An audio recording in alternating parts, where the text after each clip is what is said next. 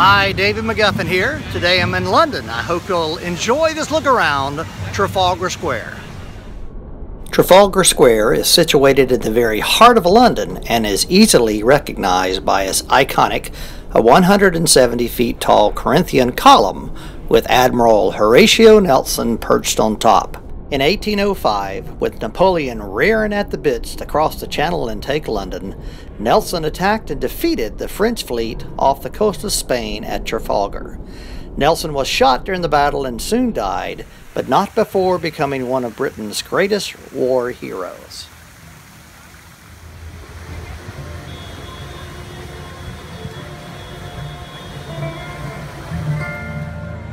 Nearby is the National Gallery, housing Britain's greatest collection of paintings.